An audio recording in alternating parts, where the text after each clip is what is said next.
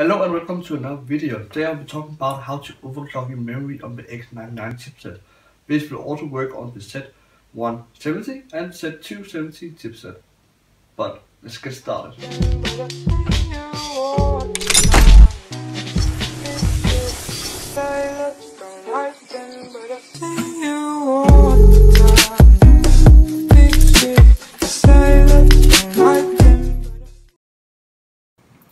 Okay, so the first thing you want to do is go into the BIOS as always.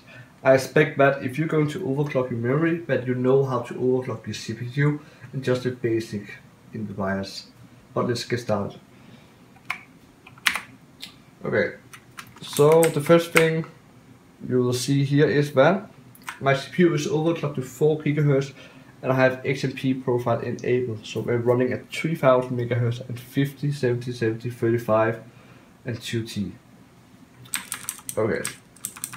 One thing you have to know that if you're going to overclock your memory, I will not recommend to go higher than 1.39 volt at daily used. If you just go into benchmark like TimeSpy, Cinebench, you can go up to 1.5 volts, but don't go higher than 1.420 or something without a dedicated air cooler for the RAM, because they're getting really hot if you just ramp up the voltage. But the goal is just to overclock a little bit, 200 MHz up at a time, from 3000 MHz to 3200 MHz. When you go into the Windows, test with Cinebench, TimeSpy, just normal application to see if it's stable. If it's stable, just go back to BIOS and repeat. And when you found your max frequency, you can go into the DRAM timings and just try lower them one by one to see if you get better performance. If you get better performance and it's stable, you just can't repeat that all the time. This is really simple. It will take some time, but it's simple. Okay, so first we're just gonna set the volt to 1.39. That is the max for 24 daily use again. And I know you should only go 200 MHz up at a time, but I know my RAM could do 3400 at CL15, 70, 70, almost the stock actually. Actually the stock timings, but with a 400 MHz bump in the speed. So let's try and go into the BIOS. The Windows, I mean.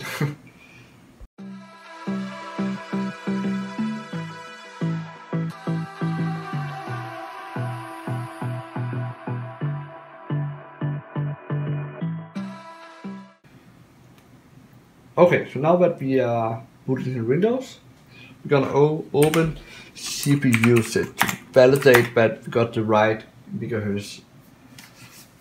Let's see.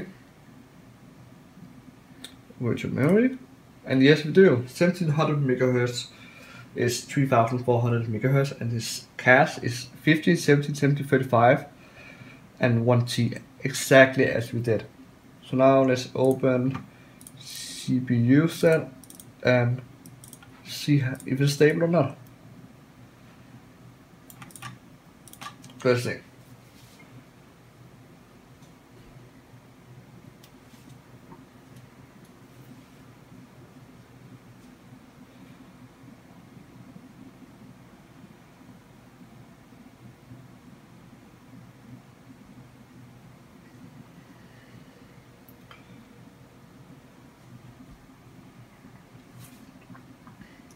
Okay, so the CPU is stable, the same because at the lower voltage, but yeah. We got a score of 1695, and you can see I'm already just messing around with some memory overclocking. Not the same as this, but I'm just busy all day. But yeah, this is really simple how to overclock your memory. Just 200 MHz bump, it's stable, repeat, go back to the BIOS, one step at a time. That's all. It's really, really simple. So thanks for watching and subscribe. Don't forget to leave a comment and like the video. See you next time.